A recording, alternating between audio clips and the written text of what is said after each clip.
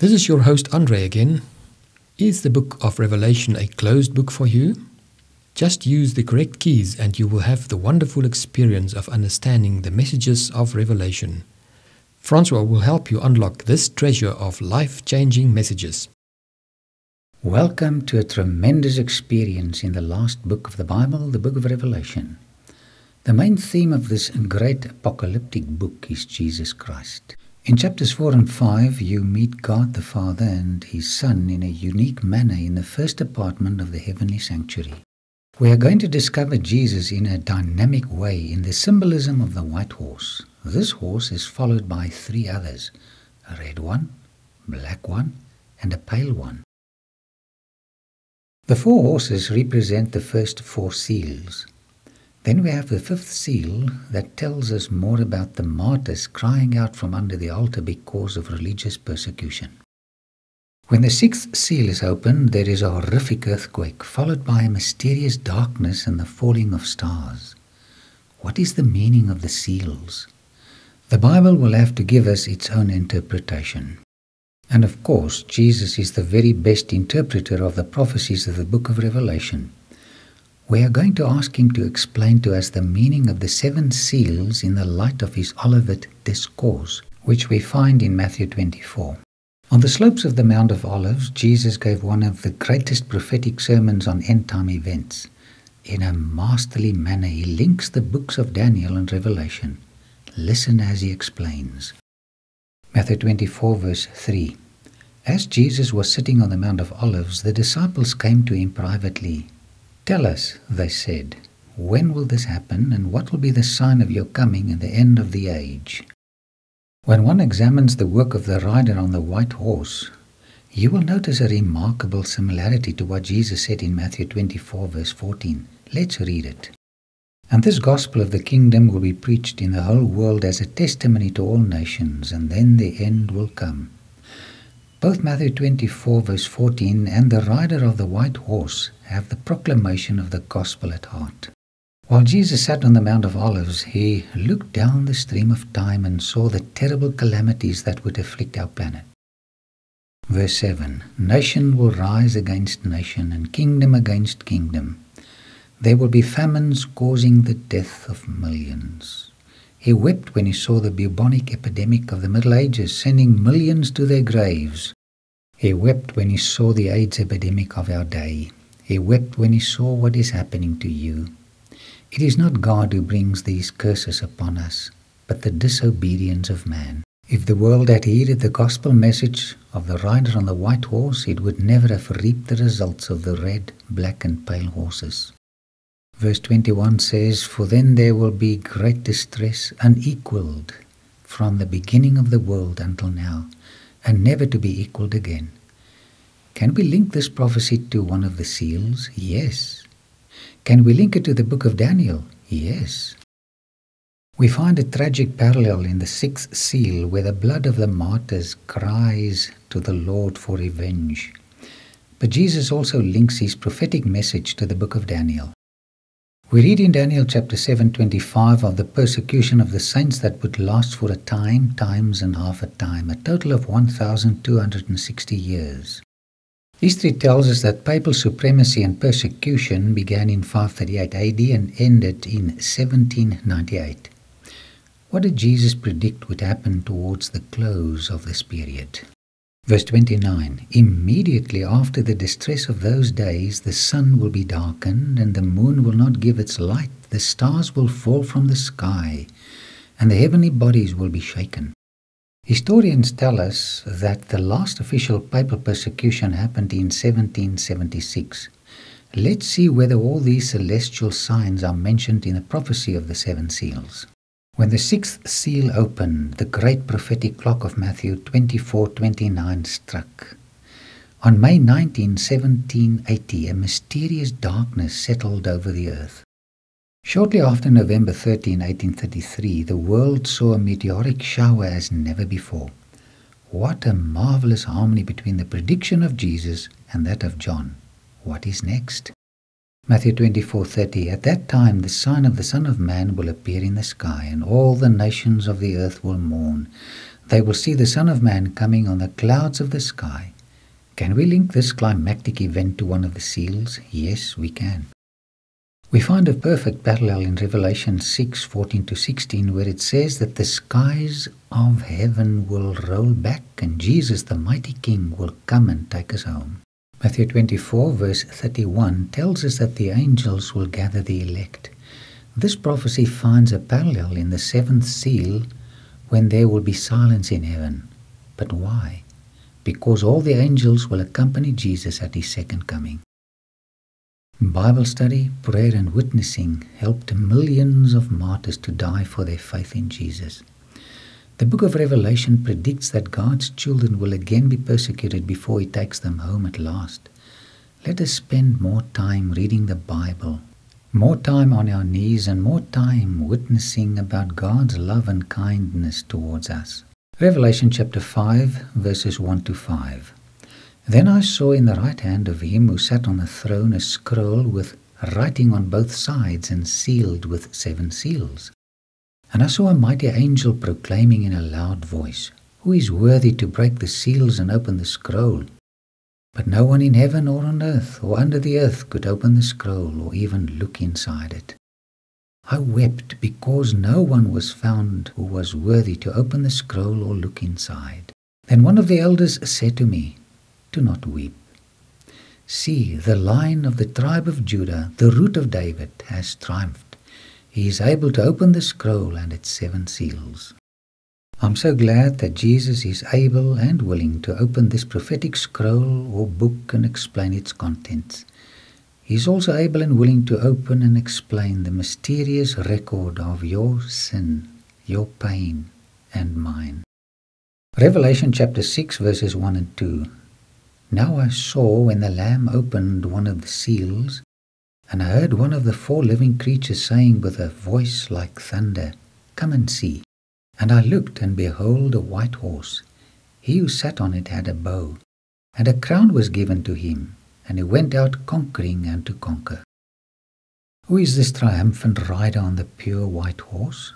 Revelation 19:11 answers, I saw heaven standing open, and there before me was a white horse, whose rider is called Faithful and True.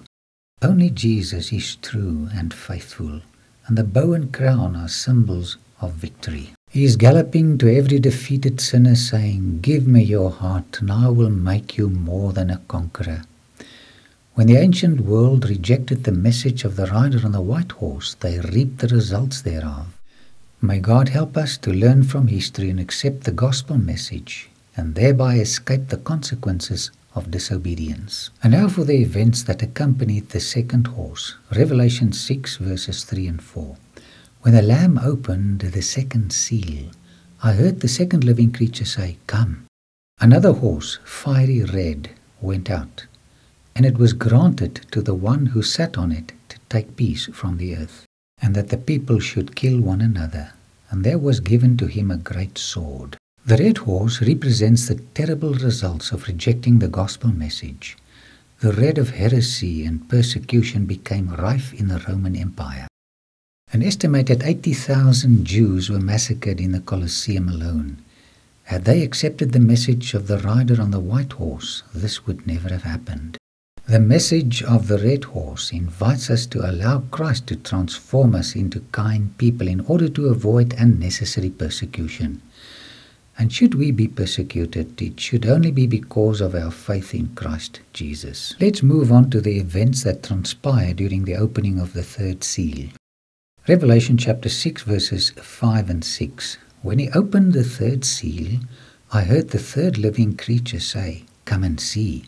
So I looked, and behold, a black horse, and he who sat on it had a pair of scales in his hand. Then I heard what sounded like a voice among the 4 living creatures saying, "A quart of wheat for a day's wages, and do not damage the oil and the wine." So much money for so little food. What could be the meaning of the balances or scales in this vision? The prophet tells us that commerce entered the church. Salvation not by grace, but salvation by money. You're looking at Tokyo, where you can expect to find weighing instruments in these businesses, but John sees them in a religious setting. Why? Because during the Dark Ages, the commerce of selling relics, like the skull of Bartholomew, entered the church. These relics include a rib of Peter, a bone of Timothy's leg, pieces of Daniel, and 2 stones thrown at Stephen. A very dark period is represented by a dark horse. People bought this piece of bone belonging to Andrew, thinking it would make them holy. The price paid for this piece of Philip's arm bone and portion of Matthew's skull could not bring them salvation. People believed that if they possessed this relic of the cross of Christ, they could earn God's favor.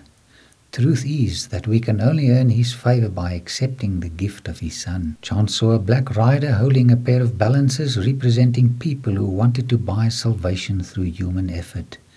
This always happens when pride prevents one from accepting God's free gift of salvation. Let's listen to the events that transpired during the opening of the 4th seal. Revelation chapter 6 verses 7 and 8. So I looked, and behold, a pale horse, and the name of him who sat on it was Death, and Hades followed him. And power was given them over 1/4 of the earth, to kill with the sword, with hunger, with death, and by the beasts of the earth. The time slot of the pale horse stretches from 538, when the papacy was officially established, until 1563 AD. At the Council of Trent in 1563, the Catholic Church officially rejected the Bible truths of the Reformation. What a fitting symbol, a pale horse, the color of death.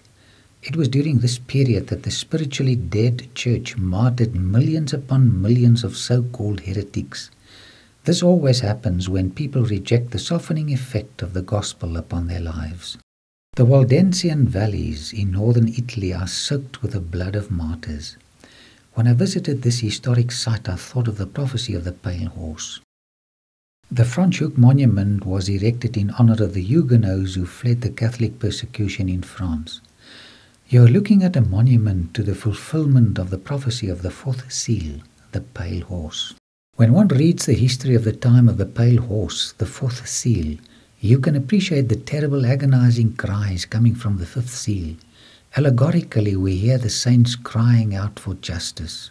Revelation chapter 6, 9-11. When he opened the 5th seal, I saw under the altar the souls of those who had been slain because of the word of God and the testimony they had maintained. They called out in a loud voice, How long, sovereign Lord, holy and true, until you judge the inhabitants of the earth and avenge our blood? Then each of them was given a white robe, and they were told to wait a little longer until the number of their fellow servants and brothers who were to be killed as they had been was complete. In our previous lecture on the 7 churches, we visited Bunhill Fields in London, where John Bunyan was also buried with many others who were persecuted by the mainline Protestant churches. And now, under the 5th seal, we are listening to the allegorical cry of all these martyrs wanting to know how long this persecution would last. The answer comes in verse 11. Then each of them was given a white robe, and they were told to wait a little longer until the number of their fellow servants and brothers who were to be killed as they had been was completed. In the book of Revelation, we will learn more about this final persecution. Don't miss these lectures. It's important to know who will be persecuted by whom. And now for the dramatic events of the 6th seal. Revelation 6, 12 and 13 says, I watched as he opened the 6th seal. There was a great earthquake. The sun turned black like sackcloth, and the stars in the sky fell to the earth, as late figs drop from a fig tree when shaken by a strong wind. Was there really a disastrous earthquake when the 6th seal was opened? Did the sun darken? And did the moon turn red? Did the stars really fall from heaven? The earthquake mentioned in this seal was the Great Lisbon earthquake of November 1, 1755. It was one of the most extensive and severe disturbances ever experienced. By the way, the Inquisition, that much-dreaded persecuting machine, had its headquarters at Lisbon. The sun turned black like sackcloth made of goat hair. Was this prediction also fulfilled? Yes, it was. In 1880, a large 720-page volume was published entitled The Great Events of Our Past Century. This monumental volume describes the most important events that occurred in America during each of the first 100 years of its history. The event reported for 1780 was the mysterious Dark Day, quotes, almost, if not altogether alone, as the most mysterious and yet unexplained phenomenon of its kind in nature's diversified range of events during the last century stands the Dark Day of May 19, 1780. Altogether 9 pages are devoted to a description of this strange occurrence. The darkness began at 10 and 11 in the morning and continued through the day. Chickens went to roost as the candles were lit. The report says that this darkness was not caused by an eclipse as manifested by the various positions of the planetary bodies at that time, for the moon was more than 150 degrees from the sun all that day. This phenomenon cannot be explained scientifically. God was giving the world a sure sign that He was just about on His way to come and rescue His suffering children. Revelation 6:12, the whole moon turned blood red. That night the darkness was impenetrable, like the plague of darkness that befell the ancient Egyptians. People were shocked at the appearance of a blood-red moon. What's going to happen next? Verse 13, and the stars in the sky fell to the earth as late figs drop from a fig tree when shaken by a strong wind. Was this prediction fulfilled? Yes. Page 2 to 8 of our past century devotes 8 pages to this event. Chapter 28 is entitled Sublime Meteoric Shower All Over the United States, 1833.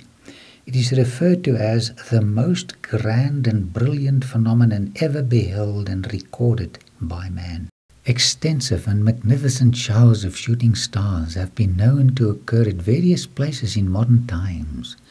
But the most universal and wonderful which has ever been recorded is that of the 13th of November, 1833. The whole firmament, all over the United States, being then for hours in fiery commotion.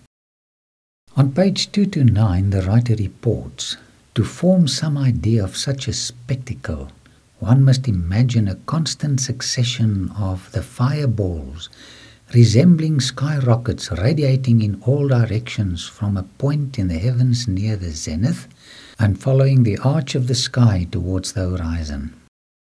It is significant to note that the prophet Joel as well as the prophet John predicted that these celestial signs would appear as a sign of his soon return. While John was still enthralled by this heavenly display of falling stars, a still brighter heavenly scene suddenly almost blinded his sight. Guess what it was? Revelation 6:14. The sky receded like a scroll, rolling up, and every mountain and island was removed from its place. Do you realize that we are living in serious times, exciting times? We are living between the events mentioned in verse 13, the falling of stars, and verse 14, which describes the glorious appearing of our Lord Jesus Christ in the skies. On that day the lost will cry to the rocks to hide them. The saved will rejoice because of the final deliverance from their rock of ages, Jesus Christ. Revelation 6:15. Then the kings of the earth, the princes, the generals, the rich, the mighty, and every slave and every free man hid in caves and among the rocks of the mountains. Verse 16. They called to the mountains and the rocks, fall on us and hide us from the face of him who sits on the throne and from the wrath of the Lamb. For the great day of his wrath has come, and who can stand? What a contrast between the lost hiding under the rocks and the allegorical souls under the altar. What a difference between the cry of the wicked to the mountains and the rocks to destroy them, and the prayer of the martyrs to the rock of their salvation. Before John tells us about the 7th seal, he devotes an entire chapter to the qualities of the saved, those who will survive the glory of the second coming of Christ. Revelation chapter 7 verse 4, Then I heard the number of those who were sealed, 144,000 from all the tribes of Israel. Please don't miss the next lecture on the meaning of the seal and the 144,000. You and I may be one of them. We have opened 6 seals and looked at their accurate fulfillment. And now for the grand climax, the second coming of Christ. Soon, very soon, you and I will stop crying. Soon, very soon, we will enter a state of eternal undisturbed happiness. Revelation chapter 8 verse 1, when he opened the 7th seal, there was silence in heaven for about half an hour. Why? Matthew 24 verse 30 explains, "At that time the Son of Man will appear in the sky, and all the nations of the earth will mourn. They will see the Son of Man coming on the clouds of the sky with power and great glory." Where will the angels be at this time? Matthew 24 verse 31, "And he will send his angels with a loud trumpet call, and they will gather his elect from the 4 winds, from the one end of the heavens to the other." When Jesus comes to fetch you and me, heaven will be empty. Why? All the angels will come down with Christ to welcome us home. On that day we are going to meet our guardian angels. What a thought! Can you imagine this heavenly, glorious armada moving majestically through the vast universe on their way to our planet, the planet where Jesus died for the sins of mankind? Can you imagine the joy in Christ's heart on that day, should you be ready to go home with him? Can you imagine the thrill of moving up into space with an immortal body, forever released of our sinful natures? Can you imagine life without a struggle, a life without temptations, a life without tears and pain? What must you and I do to go to heaven when Jesus comes a second time? Well, it's actually very simple. First of all, we have to confess our lostness and accept the fact that Jesus died for us while we were yet sinners. Then we must thank him for the gift of forgiveness and salvation he offers us.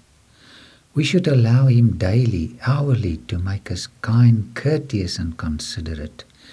It is my desire to be ready when he comes. Is it your desire as well? Lord, please remove our hearts of stone and replace them with hearts of flesh. Amen. The next few lectures will help you to understand Revelation as never before. Don't miss it.